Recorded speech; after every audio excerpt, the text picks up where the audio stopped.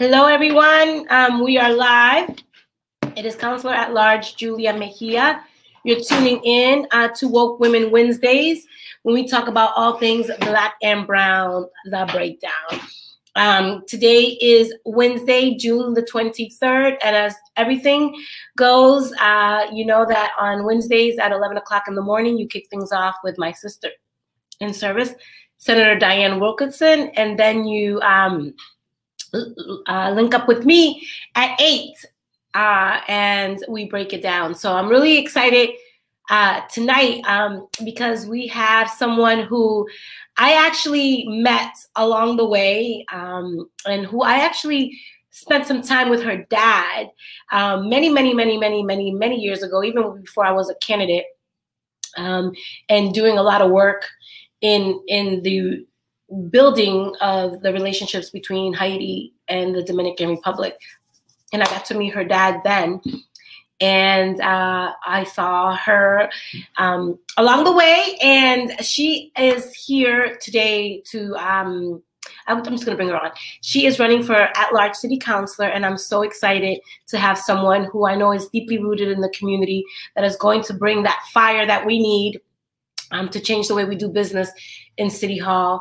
I am pleased to present to you Ruthie Louis-Jean, who is live with us. Hey, hi Julia, how are you? Good, how are you? Thank you so very much for making the time to be with us tonight. I know you have, I'm sure, a packed schedule because there has not been one event that I've been at that you have not been there. So I know you are you're grinding out in these streets and you're making it happen. And you're doing such an amazing job connecting with voters and doing the work. But before we dive into your race, I really would love an opportunity for our audience to get to know who you are. So if you could just not to mention though that we met at Miriam's Kwanzaa Hanukkah party, and then a few weeks later, I was at your inauguration party at Hibernian Hall in yes. So yeah, I would have never thought then that our world will collide as much as they have. But yeah. I will say is that, you know, I met your dad probably like 7 or 8 years ago. I was a panelist, maybe 5 or 6 years ago. I don't know when it was, but it was during the Haiti when there was a lot of tension between the Dominican Republic and Haiti. And as an Afro Latina, I really recognized tension. You know, I know, right? Yeah. But I always lead with understanding history and a true sense of self. And sometimes, even as a Dominican, it's really important for me to speak truth, even though it may not be embraced in my circle. But I stood in solidarity alongside my Haitian brothers and sisters many years ago and continue to do so. So it was through that work that I met your dad. And so I'm so incredibly grateful that you're running, and it gives me so much hope as the first Afro-Latina to serve on the council to know that you're running. You'll be the first Haitian American to serve on the council, and it is time for the city of Boston to have representation. And so I'm really incredibly grateful to you for running and doing so with so much grace. So can you just, utilize this opportunity? We want to know who you are. So talk to us. Hi, everyone. Julia, thank you for that wonderful introduction. So I'm Ruthie Louis-Jean, born and raised in Mattapan Stand Up. Literally grew up on right off of River Street. Right across from where the Planet Fitness is now. That used to be a Star Market that me and my friends on the street would go and buy like Airheads and all these crazy candies. And so I grew up there. My parents are immigrants from Haiti. Very typical immigrant story. Came here with nothing but a sense of like the American dream and wanting to make a better life for them and my sisters. When I tell y'all my parents grew up poor, like my dad grew up in abject poverty. Julia, you talk about meeting my dad, his origin stories, you know, he used to plant mango seeds with the hope that they would grow to provide some food the next day. Kids would write on his shirt in school to see if he would come to school with the same clothing the next day. And of course he did. So when I say that my parents, my dad especially, came from the gutter, like he did, and he really fought tooth and nail in this country to make it his own in a city like Boston, which often feels very exclusionary to immigrants, to Black immigrants, to folks who don't speak this language, right? My parents came here without the ability to speak English and without the ability to navigate a complicated city. And they worked really, really hard. So you see me grinding out there. You see me, you know, going from event to event, connecting with voters. It feels, not only does it fill my entire heart, but that is the grit and the work that I know from the examples that I've been given. My father, my mother, my grandmother who helped raise us, God bless her, just turned 90 yesterday in Haiti. And she helped raise us when we were young. And like, she was the one when my parents were working like overtime and double shifts. She was the one who was the homework enforcer to make sure me and my three sisters were doing our homework. And what is remarkable about that and about the role that she played in our lives growing up when our parents were working is that she was the homework enforcer, making sure we did all our work. And I didn't find out until my 20s that my grandmother can't even read or write. So she was there making sure that we were doing what we had to do to excel and push forward. Meanwhile, she didn't even have the tools that she wanted us to have. And so when I talk about who I am and where I come from, it's always important for me to talk about what has come before me. My parents, my grandparents. I come from a lineage of very strong women, strong Black women who pushed through depression, who pushed through discrimination to really claim their space and to make a better world for the ones to come. So that's who I am. I am the daughter of a father who is, I tell people that I am my father's carbon copy. So if you know my dad, you know me. He is someone who is rooted and steeped in community, who will give you the shirt off his back, who is dependable. My father will never tell you that he's going to show up and he's not there. So that is my motto for how to engage and how to love your neighbor and how to really be steeped in community, people before profit. My father doesn't know what it means. If you need $1 and he has $2 or $1 in his pocket, that's your dollar. You know what I mean? And so that is the model for community engagement. That is the model for community-based leadership that I have, that I want to bring to Boston City Council to help amplify the voices of community. You're right. Like, Boston has the third largest Haitian diaspora, and yet we don't have that political power. And so it's time. It's been time. And as a woman who grew up, my parents were like, you know, insisted on me reading, speaking, and writing Creole so I can speak it, write it. Same thing with French. You know, my Spanish is okay. I can get through a conversation until a translator gets there. So it's really about like, how are we creating a city that looks like one of the ones I grew up in? I grew up on a working class street, poor folk, working class folk, that were of all colors, right? So one of the issues that we talk about is about like how we've racialized poverty to make it seem as though the only poor folk in this city and in this country are Black and Latinx folk, but like, poverty knows no color. It disproportionately affects Black and Latinx folks because of this country's history of racism and legacies of white supremacy. But I know growing up, my neighbors were poor working class like my family, white families, Black families, Asian families. And so how do we show up for all of these families? Sorry, that was a little segue from me talking about me to me talking about the issues, but like, I am, you know, it goes hand in hand. You know what I mean? As a Black woman existing in a city like Boston, your identity is so political, and who I am is so political. How I show up in this world is political. So.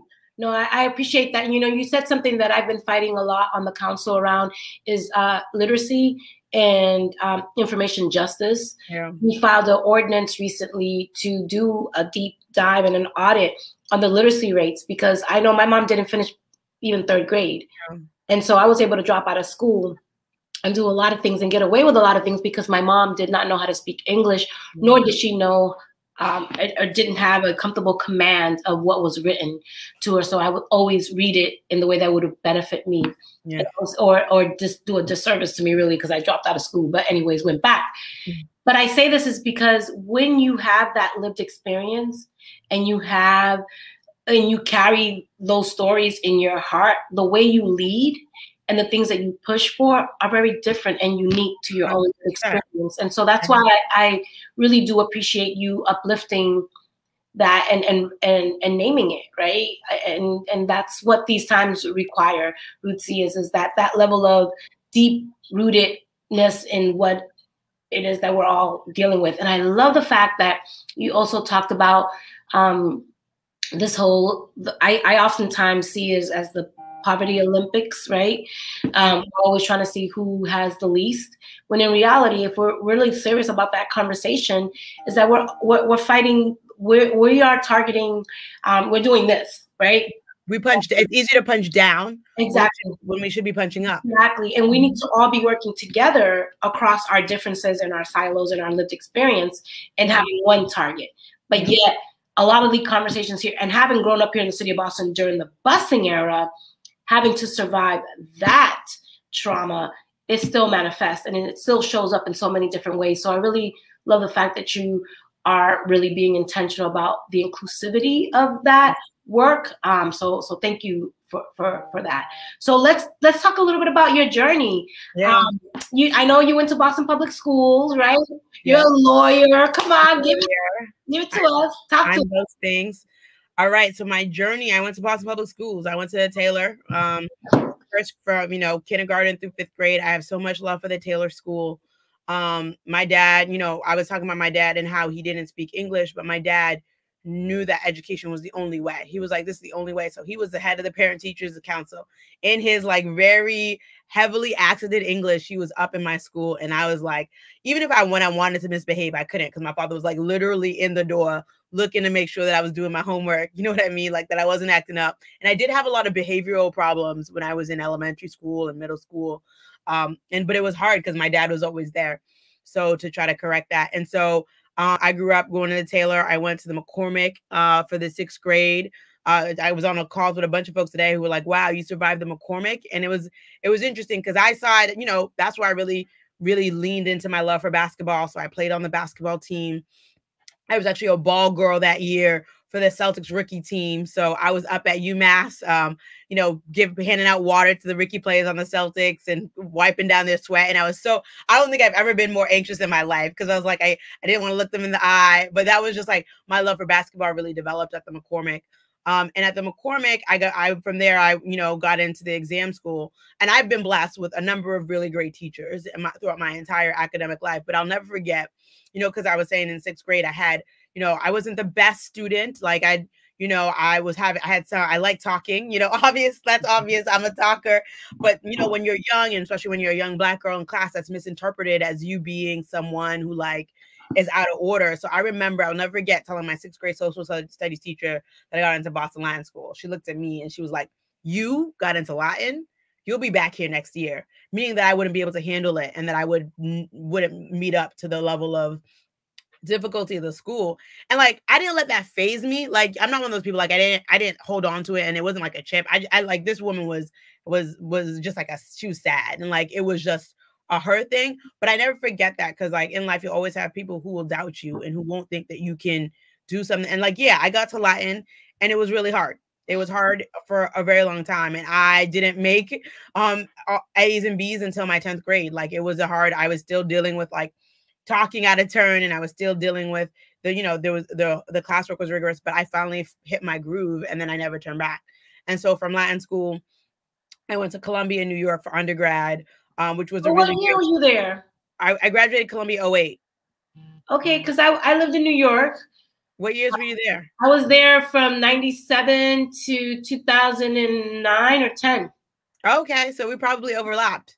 Where did you hang out? I lived on 145th and Riverside, and I hung out. There's a little spot called Sip, Café con Leche. I used to wait tables at Café con Leche. It's a little small Spanish food restaurant on the Upper West Side. But yeah, those are my old stomping grounds.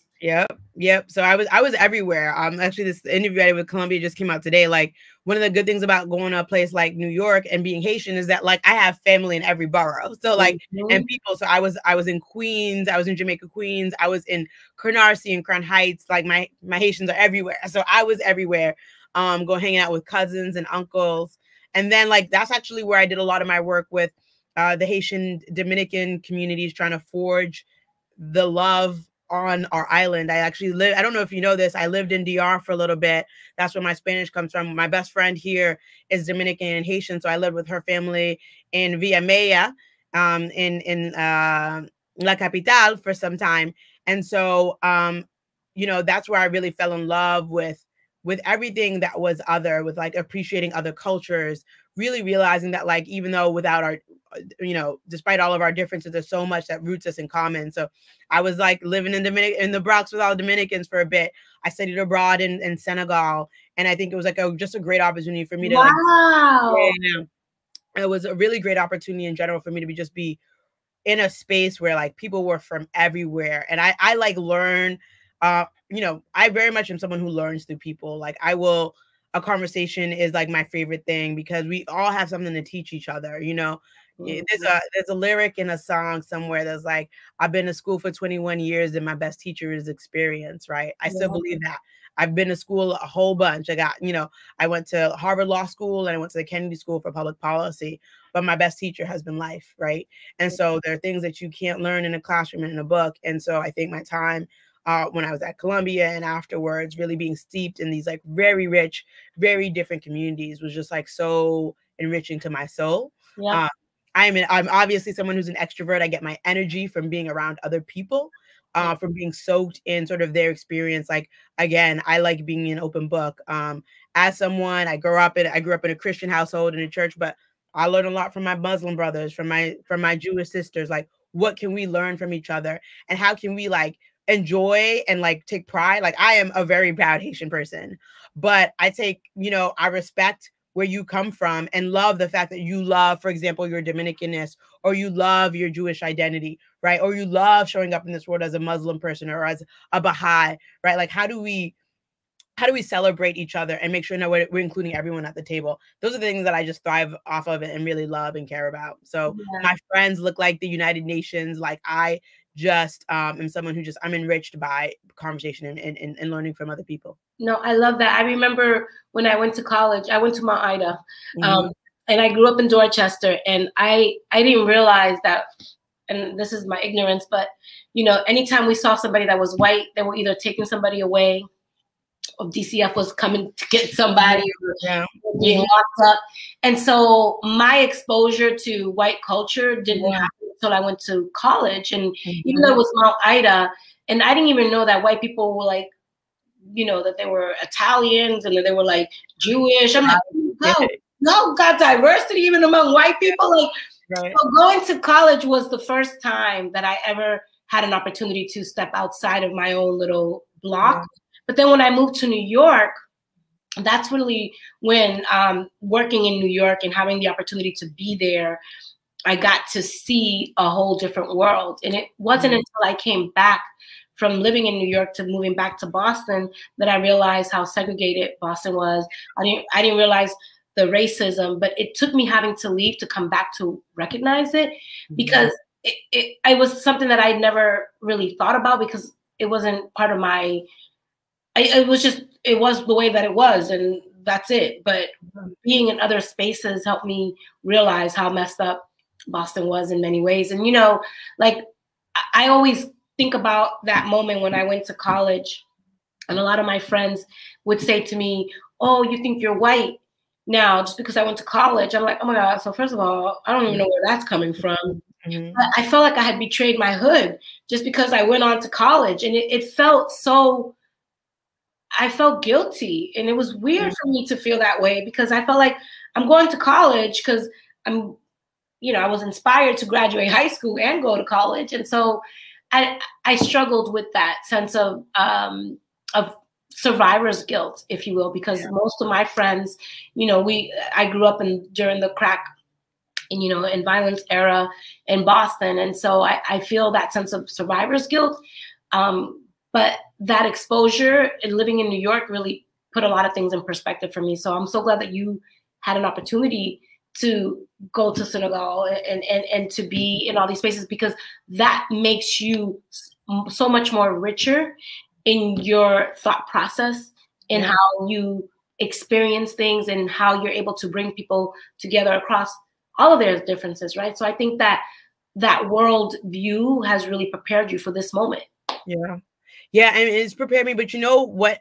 Like, what I look back on and very grateful is the street I grew up on, right? Because I was telling you, I didn't know that it was a of course later I grew up, like we were talking about how Boston is so segregated. Our neighbors are so segregated. But growing up for me, Louisians, we're Haitian family. Next to us was a Polish American family, the Trzynskis, right? So it was the Louisians and the Trzynskis growing up, poor working class families. And so for me, I guess I grew up with this understanding of like, oh, like white people can be poor and working class as well, right? Like there's nothing, but then to understand as I grew up and like saw, my school was predominantly Black and McCormick was almost all Black, and like understanding the structures that created that, right? The intentional segregation and practices of our city government and the private market.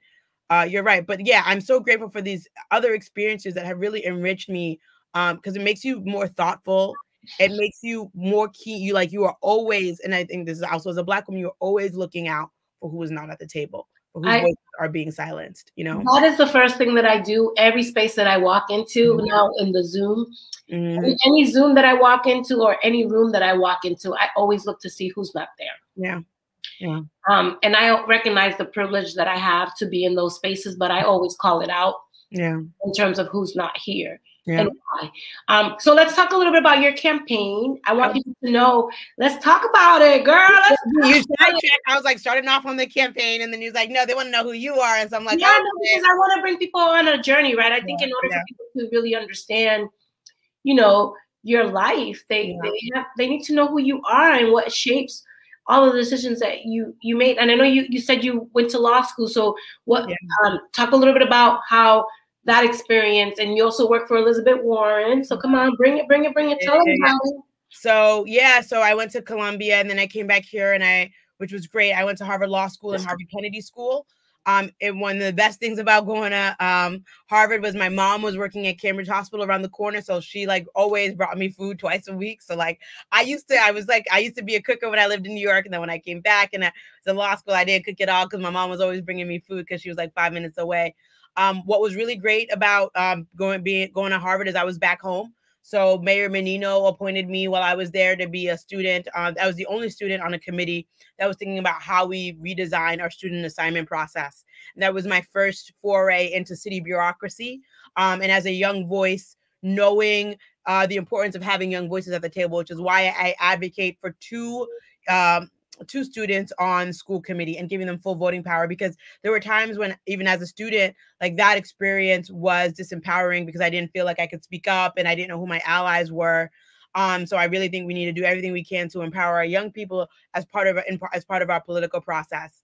I also was an attorney representing families facing eviction and foreclosure in Boston Housing Court. That work brought me all across the city. So I was like, on Saturdays, I would spend my Saturdays knocking on doors on families living in foreclosed properties, telling them of their legal rights. So I was in East Boston, Roxbury, Mattapan, Dorchester, Hyde Park, because with the foreclosure crisis that hit all of our neighborhoods, our Black and Latinx families the most.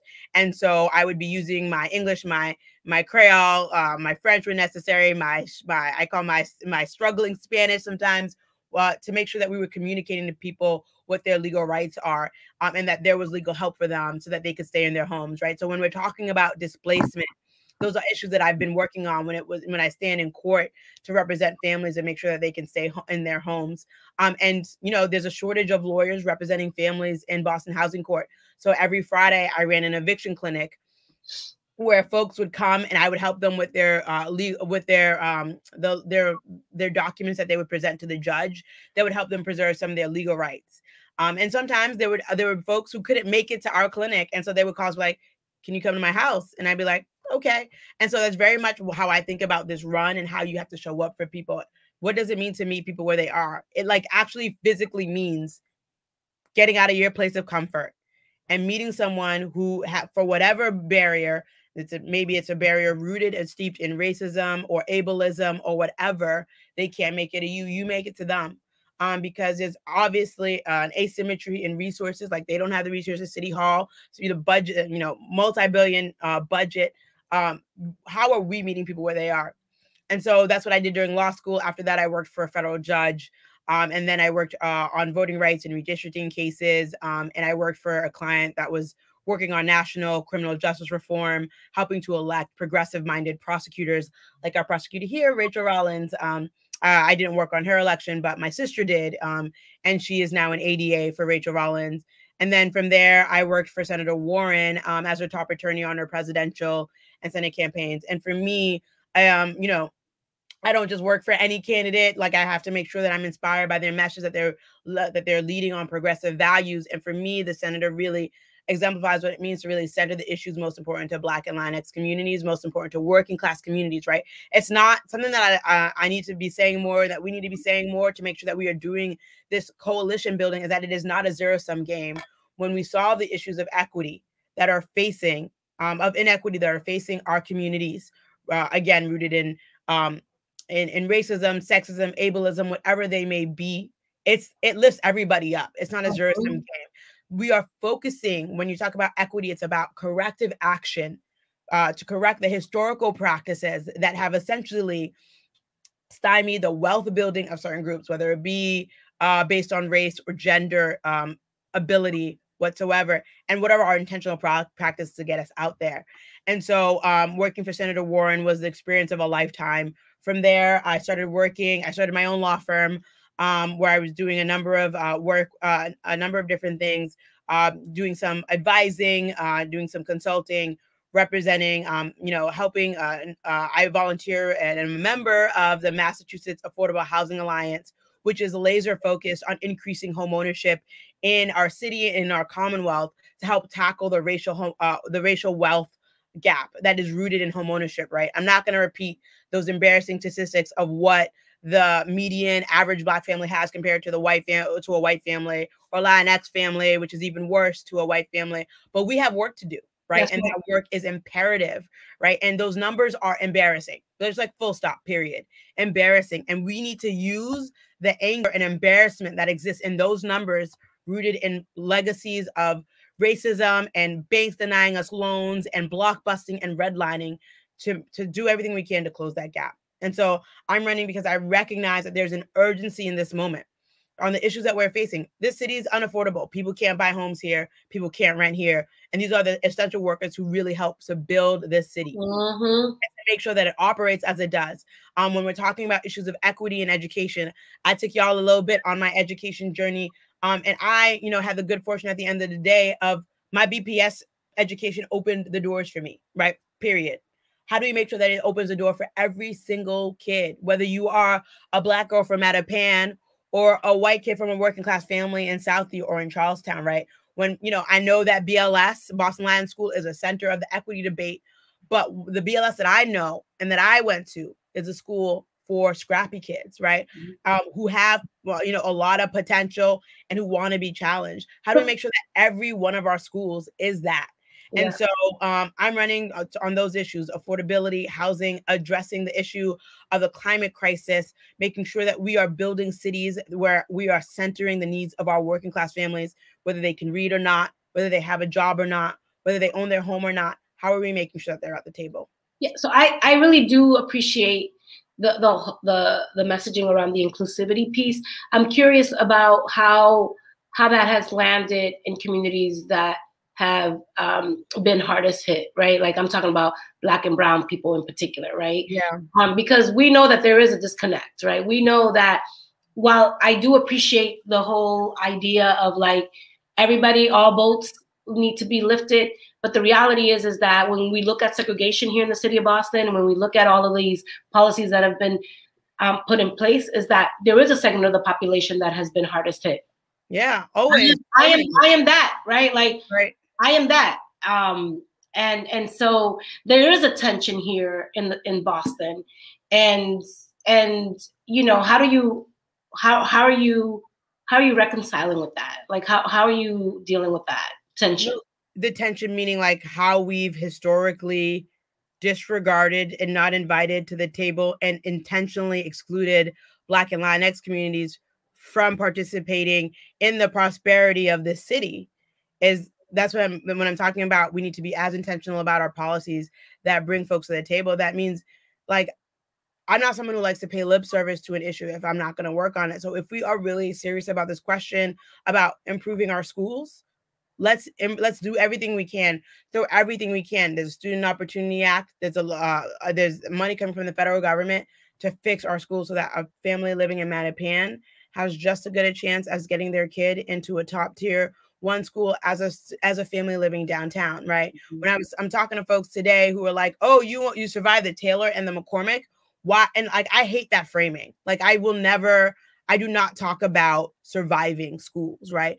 I believe when we're talking about our schools, we talk about them I told you the story about my middle school teacher, but there were great things about the McCormick. It was a place that allowed me to experience art, and that allowed me to experience my niece graduated from the McCormick, and what I talk about is what BPS has is a marketing problem, and the way we talk about schools, the students are not failing, the system has failed the students, right? Right. And so that is what we need to tackle. Right. And yeah, I'm with you 100%. But tell our audience if they, because y'all gonna get on this train right here, okay? So tell us where your social media. Oh shoot, I have a 8:30. Hurry up, tell us. Shoot. Oh, sorry, I didn't know about rootcforboston.com. I feel like we just talked, but it's rootcforboston.com is my website. I'm on social media. Rootsy for Boston on Instagram. The gram is where I am. Also Twitter, Rootsy for Boston. Facebook, Rootsy for Boston. There's been incredible energy and incredible support.